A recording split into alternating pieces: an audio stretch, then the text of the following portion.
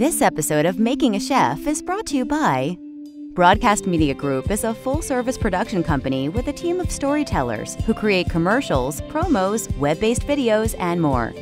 For more information about Broadcast Media Group, go to www.getbmg.com or call 662-324-2489. Video Magic 1 transfers home videos, tapes, and photos into DVD, CD, or digital files. For more information, go to www.videomagic1.com or call 662-320-9344. Hey Jake, what you doing?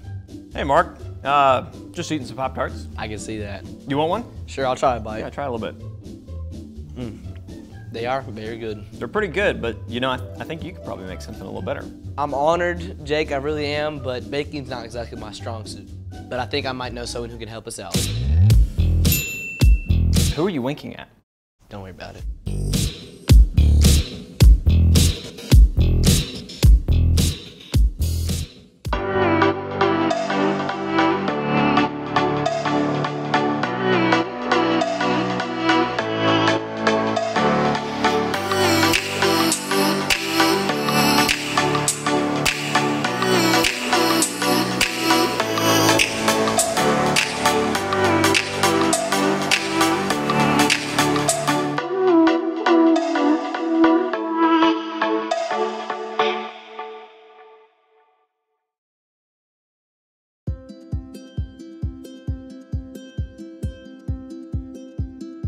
Today, we're back in the kitchen and it's all about baking. To start it off, we're having Michelle Teehan, a local biscuit connoisseur, show me how she makes her pie crust, and we're gonna transform that pie crust into awesome Pop-Tarts. Miss Michelle, thanks for coming in today. Thank you for having me. I'm really excited for this recipe. Before we go there, can you tell me a little bit about your baking story? Baking for me started with my grandmother. Her dad was a local baker in West Point, Mississippi. She would go in there every afternoon after school. That's where she would go, to his bakery. And so sitting on my grandmother's counter, I would always get to pour the buttermilk. It was my absolute favorite. Yeah. That's sort of where it all got started for me. And it wasn't until I was an adult, married with children, working with friends, that I realized not everybody knows how to do this stuff. It was just second nature to me, and it's not for everybody. Yeah, me included. How did this evolve into starting your own business? So that is a little bit of a wild story. We have triplets and we have a younger son. That's a lot. It is such a lot. I kid you not, they go through like 100 popsicles a week. So could you imagine what my grocery bill was like then? Excuse them, popsicles or like the bread and butter of something. Exactly. If they're gonna eat 100 of anything, I'd rather it be popsicles. So I really needed to find a way to fit all of that into our budget. What I knew from everybody around me at work was not everybody knew how to make biscuits. I'm not a super crafty person, but I can bake, which later led me to our local community market, but the market closed. Yeah. And people would continue to ask me about biscuits. Later, my aunt actually suggested, why don't you make like a cinnamon sugar biscuit? So I started playing with the recipe that was just a normal, it wasn't even a recipe, it was just something I could replicate. Yeah. So I started playing with that, and I ended up developing over 100 different biscuits. 100? Over 100. It really sort of developed with the community. Different customers or friends and family would offer suggestions and why don't you do this? And I was able to do a Kickstarter. At the time, it was the largest food-based Kickstarter in the state of Mississippi. Truly amazing. That's cool. That's very cool. It was a community of customers and friends and family who helped us open that shop.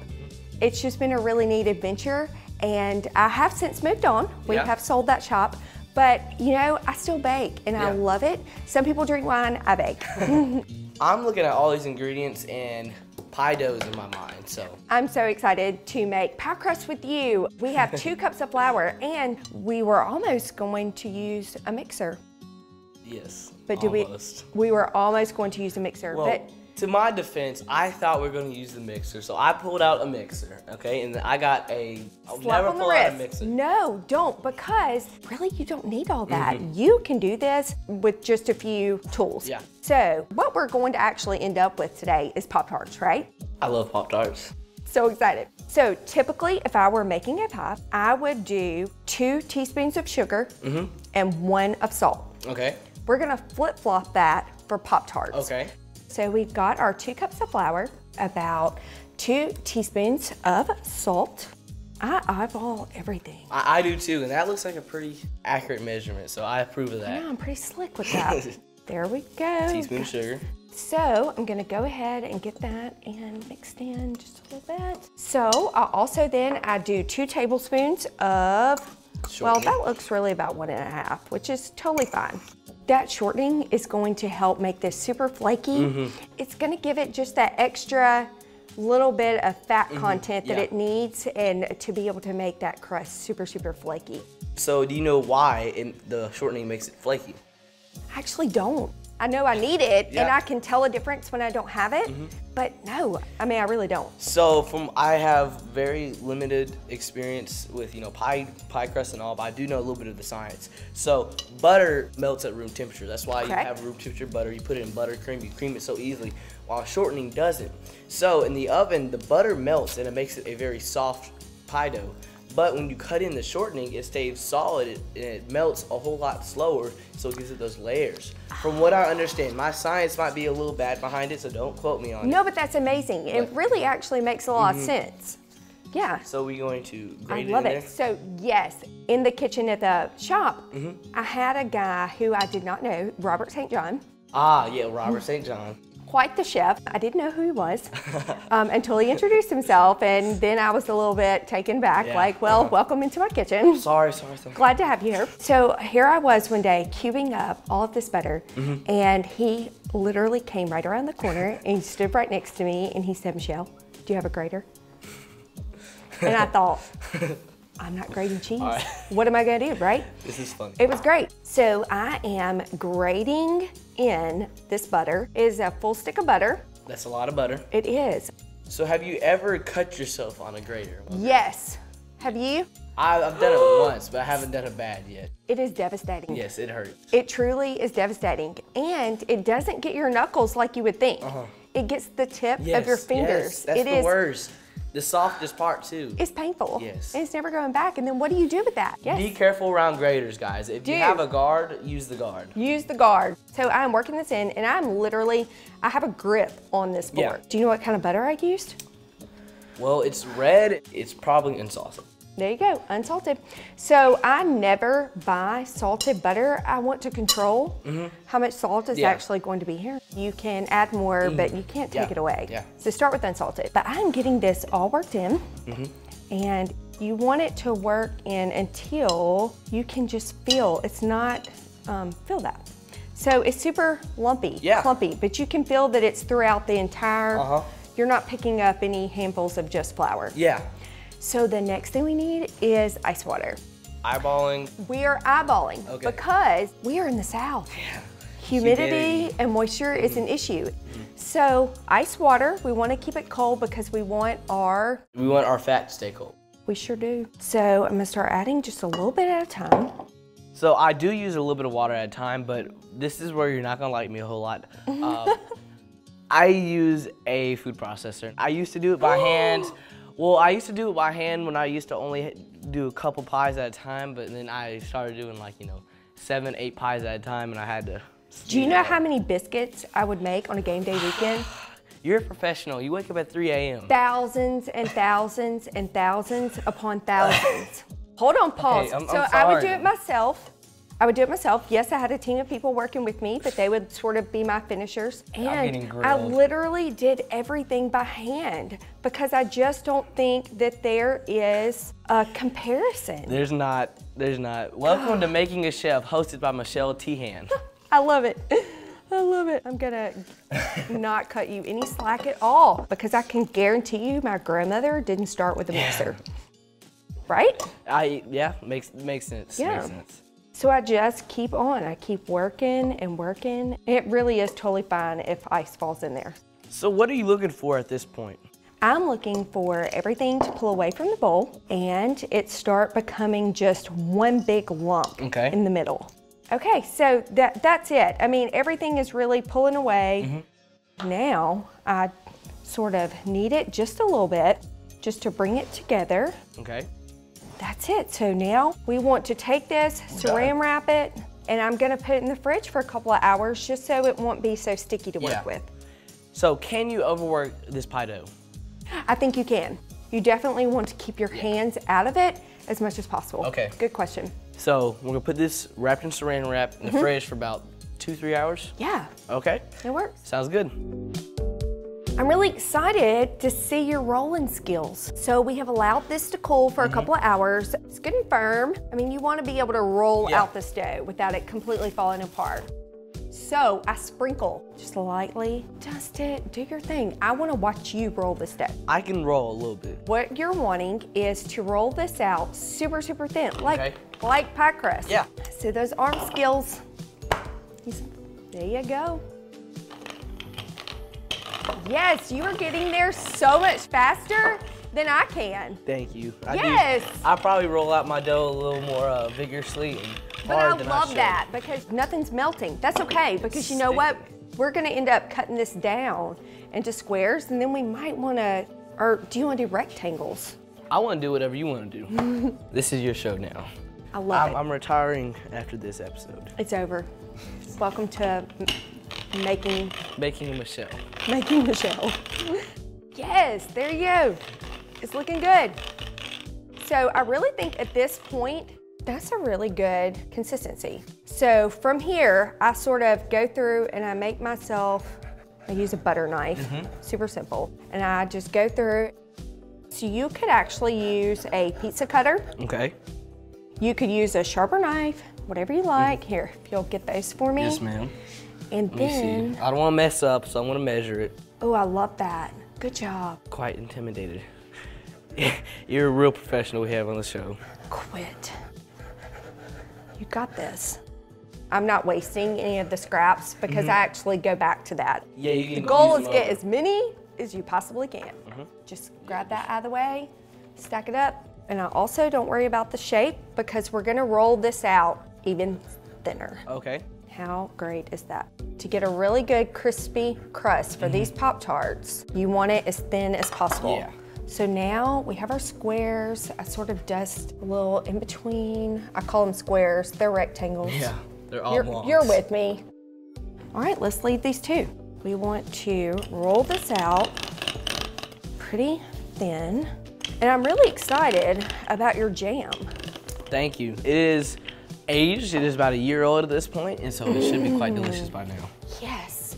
Okay, so that one is completely ready. I mean, that is pretty, That's pretty thin. this is pretty thin, but you need See, it pretty can you see the thin. light through it? You can see the light through it. You can see the light. That's pretty fabulous. There you go. That's what you're looking for. So go ahead and get me, there you go. So, about how many Pop-Tarts do you think you made in your baking career? Oh my God, there's no telling. There's no telling? There really and truly is no telling. But because I don't cut any corners, Pop-Tarts was something, it was sort of it was a special treat to have at the shop. And we would do about a dozen of whatever flavor we were going to do. And again, when we were done, we were done. Yeah. So tell me about this jam because it smells amazing. Thank you. So my mom and I, we got about 2 flats of local strawberries last year. So we had all these strawberries and we weren't eating them quick enough. So I said, let's make jam. So we whipped up a little batch of jam. This is probably some of the best jam I've ever made. I'm really excited Thank to you. have this with these Thank you. Pop-Tarts. So I have a little bit of water. I'm going to take 1 egg and make us a quick little egg wash. This is gonna be our glue. Okay. Super, super simple. So one of the things we're gonna start with is just a spoonful of jam. Okay. I learned the hard way to not overfill them. Yeah. You know how amazing it's going to be, and so you think, I need more of that. But you don't. You just want to fill the middle here, and I'm sure to leave a good edge. Okay. We're gonna trim that, but I want my egg wash, and I'm going to, you could also use your fingers. Yeah. This is one luxury that I think is worth. Yeah. Like, pastry brush you do use a lot, especially yes. in baking. I mean, you do. So this is the luxury. I don't worry if I get it too close, but what I did learn is if your jam gets out here in your egg wash, it just doesn't stick like it needs to. So put it over to the top. And just use your fingers sort of lightly. So we're gonna crimp it with the fork? We are going to crimp it with the fork. This is my absolute favorite part. Get a little flour if you need to. And then we're gonna trim all of the excess. Crimp that bottom for me. Yes, ma'am. So what's the most biscuits you've made in one day? 5,700. 57, what game was it? Oh, okay. So this was the Auburn, Mississippi State game. I remember the game. Yes, everybody remembers that game. We won that game, which actually the very next day, Sunday, got us to number one. It was truly, the atmosphere was absolutely amazing. Yeah. And I stopped at 57, it was just a little over 5,700, but I stopped because my elbows and my arms. Probably cramping up. Yes, and so I would also cut every single biscuit by hand, and I just couldn't do anymore. Yeah. And there was not an amount of money that I could have made that day that would have kept me going. 5,700. Isn't that wild? I can't even count that high. So we're trimming off the excess right now. Okay. That's all we're doing. I'm just cutting our little Pop-Tart down, and really after a while you sort of get yourself a little system. But I always work one Pop-Tart at a time. Okay. Okay, so there we go. This one is ready. We're going to put these in a 400-degree preheated oven, and we're gonna bake them until they're golden brown. Can't wait. All right, so you ready? We Yes, gotta make ma'am. some more. What other things do you think would be really, really yum? Chocolate chips. Yes, but you know what? Chocolate burns really fast. does burn. Any sort of jam filling has been really good. Red plum that's been my absolute favorite. Even cream cheese, and the consistency has got to be right with that. Yeah. So I've really just stuck with jams, but any kind of jam would work. You just want to make sure you're only using that spoonful. Okay, so see, look at there. We could even go ahead and cut this in half, and we've got two right there. There you go. Beautiful, perfect. Spoonful, spread it out. Leave yourself some room on that edge. There you go. Got your egg wash. Wash that. It's all on you, man. It's almost therapeutic. I mean, you're just going through a system, you get focused, and you really can knock them out a lot faster than you think you can. Okay, see how flexible it is? It doesn't have to be perfect. It's very forgiving. There you go. So then we crimp it. Crimp away. You want to be sure, exactly, don't go all the way through. You just want to close it up.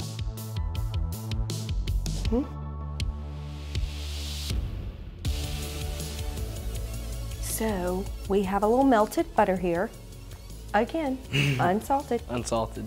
Okay, and I am just generously covering these with butter. Okay, and then in each one, you know, I told you we are going to, I do 3 little holes. 1, 2, 3. And all I do is go through that first layer. And can you see the air? Yeah. You can literally see it already trying to say, get up out of there. There we go. All right. Perfect. So we're gonna bake these at 400 degrees until golden brown. Awesome. I don't even know how long that is. So not everybody is gonna do all the stuff that we just did. Yeah. So we need a quick version. You could buy store-bought pie crust, Yeah. or you could buy puff pastry. Puff pastry is a step up from store-bought pie crust. It really is. This is one thing I do buy and I don't make at home. Because the time consuming, all of those things, the layers, whew. But this is such a treat to be able to do, and the crust is going to be spot on every single time. I'm not gonna roll it out, but I am gonna sort of get these seams together. Yeah. You know, get it back to all one. So for the people out there who don't know, the reason why we buy store-bought puff pastry is because puff pastry is a layered dough. So that means it has layers of butter, dough. Yes, So time consuming. it is very time consuming. I've made it once, it didn't work at all. So when we buy store-bought puff pastry, it is so much quicker. There's really not much difference in the taste. No. So I'm cutting this. So one sheet, you're going to get 2 Pop-Tarts. So this is a lot simpler and much quicker. So much faster. It is. Right? Will the flavor be as good? I love the crusty edge and the sort of organic shapes of just being able to make your own with pie crust. Well, I can eat your pie crust raw. Off camera, guys, I've been just picking at the pie crust. Getting at the dough. Oh yeah, it is good. So we're just gonna egg wash these. Do you want to crimp away? I'll try my You hand seem at to it. love the crimping. The crimping is fun. This is a sure thing every time. Yes. They're always gonna be perfect. Can't mess this up. So you mentioned how you have kids. So what are their favorite flavors of Pop-Tarts? Again, the red plum, they love a strawberry, but still, if they have spend the night company on a Friday night, Yeah. Saturday morning, they want biscuits. Yeah. That's you what do they're make going some for. of the best biscuits. You're so kind. I want to eat the entire jar of jam. Thank you. It tastes like summer. That's what I was going for. It really did. It tastes like summer. Gorgeous. So we're gonna brush these down with butter again. We are going to brush these beauties down with butter. Butter on butter, that's what I like. So can you imagine how crispy these are going to these be? are gonna be insane. Pro tip, with the puff pastry, I'm not dousing the edges with butter Okay. like I did the pie crust because these edges will totally burn. So just a slight brushing will be more than enough. So the 3 holes. You need 3 holes. And again, not all the way through. Yeah. You did exactly, yep. So same oven, Same oven, 400 degrees, same time. golden brown. Okay, so what are we gonna top these Pop-Tarts with? You gotta have some kind of icing or frosting. It's the only way to do it. So we got a little powdered sugar. And again, Your forks. I love a fork. You love a fork. I mean, there's just not much you can't do with a bowl and fork. Get as many of the clumps. So I think that's great. And once again, with this stuff, a little bit at a time. A little bit goes a long way. It does. So, Ooh, that noise. Ooh. you don't love that? No. Does that make your heart happy? All right, give me a little more. So why do you use milk over water? I think the flavor, really, Yeah. I mean, you definitely could use water. I know you think if you had your mixer, this would already be done. Oh my god, I do this by hand. Good. Okay. Okay, I'll cut you some slack on that. I was appreciate that. under the impression that we were using a mixer. So I'm sorry I set up a mixer for you. I didn't mean to offend you. Old school, I don't back need- to the basics. I'm sorry. Just take my show already. There we go. I love it. That's good. I can see this one did bust a little bit. Hurts my heart though. I know, that was yours. Yeah. It's totally fine because it's all about trial and error. And what you need to know is this is not what the jam actually looks like Yeah. on the inside. It's still gonna be exactly as it needs to be. I love, you can see guys, the color on the bottom of the crust is actually like cooked all the way through. It's not white and undercooked. So icing While they're warm, while they're warm. I'm ready all for right, this. this is the good stuff. You could get really fun with this. You could add a little food coloring. You could add sprinkles. You could add mini chocolate chips at this point. That's what I'm talking about. You could take it and you could drizzle back and forth. Are you making fun of my drizzle? We can just pour it on, you know? Oh yes, we could do that too. And it's okay if it's puffed up just a little. That's totally fine. These are not store-bought. You can already see how as these are cooling together, They're setting, yeah. it is really getting a nice shell. Totally different. So sometimes, depending on how those holes are poked to begin with, they're gonna puff up on you. It's a puff pastry. That's what they call it, puff pastry. It's totally fine. It's not that big of a deal. They're so crispy, they're just like falling apart as I'm brushing them. The butter. Yeah. I mean, they are insanely flaky. Drizzle it. Yeah, we might Just have to, drizzle. we might have to do Drizzle away. that. These look delicious. I'm ready to try one. Smells so Smell good. delicious. So which one do you want to try first? Either one. I just need some of that buttery crust. Yes, so let's try yours first. Okay, with the break it pie in crust. half. Ready? I got the big half.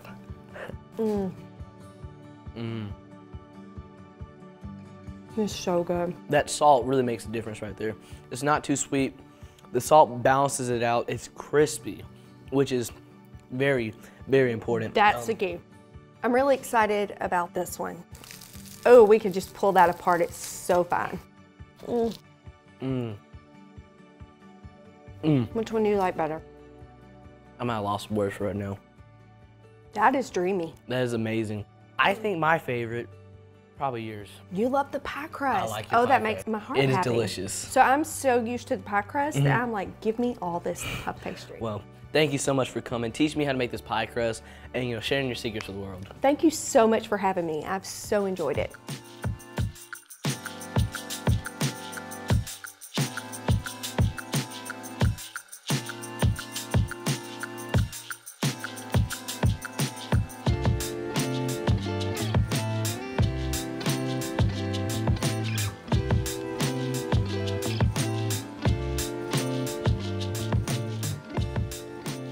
gonna give it just that extra little bit of fat content that yeah. it needs, and to be able to make that crust super, super flaky. Do you know why it makes it flaky, by any chance? No? Well, so, that's the first time I've ever been cussed at on camera. High five. I'm 2 for 2. I won't ask you again. I won't make you. I won't cuss you. No, No, I make won't me make- look dumb. Let's go. I need Okay. to learn something. This is your show, not All mine. right. Let's go.